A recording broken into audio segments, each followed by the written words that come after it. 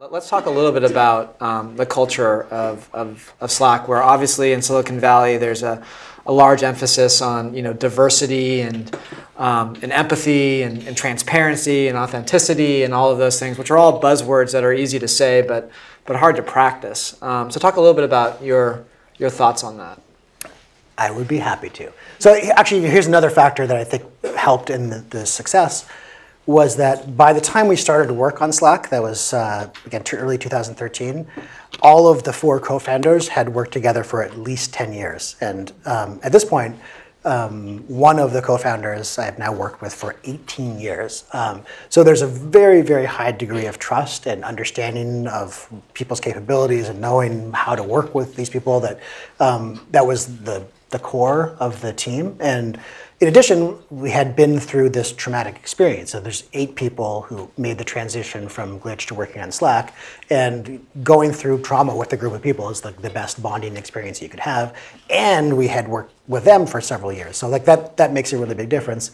It also instructed the kind of culture that we wanted to have. And we made some really great early hires. And a lot of those decisions in the early days, that you don't have enough information to make the decision properly. It could be this, and it could be this. And so after some consideration, and by the way, John Doerr once gave me some, I think is really good advice. If a decision is really, really hard to make, then it probably doesn't matter.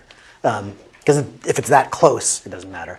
And sometimes you're right, sometimes you're wrong. We were right many times. We got a couple of great hires. Our chief of staff for engineering is a guy named Nolan Caudill, who wrote this great piece that when we were about 30 employees about building the kind of workplace that we would want to have, and identifying at that time 3 traits that we would look for in people. And one of them was empathy. And that was something that was at the core of the company in the beginning. Just from my perspective, it's very difficult to design something well if you don't have any empathy for the people who are using it. And in fact, empathy is probably the most important skill that a designer can have.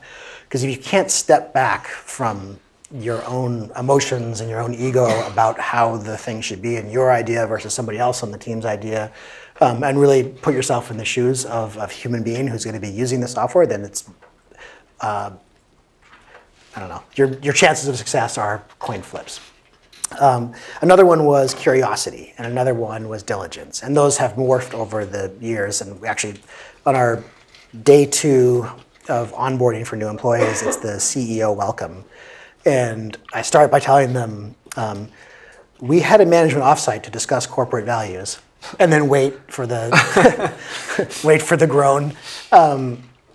And what came out of that was empathy as expressed by courtesy, expressed through courtesy. And you can be courteous without being empathic. A lot of psychopaths are super skilled at being great with people and not having any empathy. Craftsmanship tempered by playfulness. And playfulness in a sense doesn't just mean silliness or whimsy, although I think we got away with just enough of that in the brand to be accessible to people and authentic.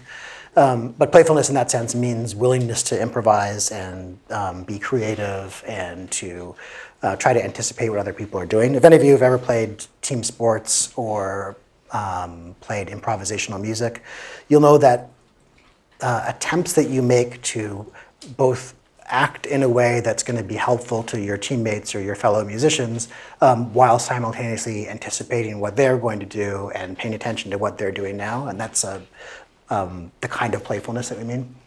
And then the last one was, and this comes straight from the philosophy degree, is thriving, which is really because when we said flourishing, everyone thought we meant like this. Aristotle's eudaimonian ethics discuss this kind of happiness that one gets from fulfilling their purpose, irrespective of what the purpose is. So doing the thing that you're meant to do, in the sense that like a knife is meant to cut things, and so a good knife is a sharp knife. He does get into a little bit what Aristotle thinks that people should do, but that's irrelevant. There is a feeling that you get when you're really engaged in something. Sometimes people talk about the flow state. And when you're doing the thing that you're meant to be doing, that's incredibly valuable. So the last set of values, thriving both in ourselves and in others. So the last one is solidarity. And that's very strange for like as a list of values for a high-tech company, because most lists of values are like excellence, integrity. I don't know what else would be on that list. But they're completely generic, and people forget them the day after they have their new employee welcome.